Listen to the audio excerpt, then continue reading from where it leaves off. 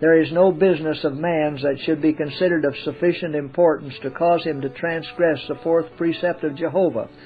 For if we offend in one point, we are guilty of all.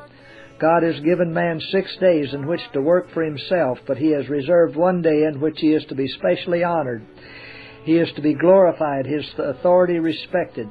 The Sabbath was made for the benefit of man, and to knowingly transgress the holy commandment forbidding labor upon the seventh day is a crime in the sight of heaven, which was of such magnitude under the Mosaic law as to require the death of the offender.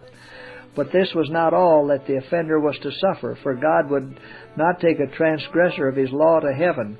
He must suffer the second death, which is the full and final penalty for the transgressor of the law of God.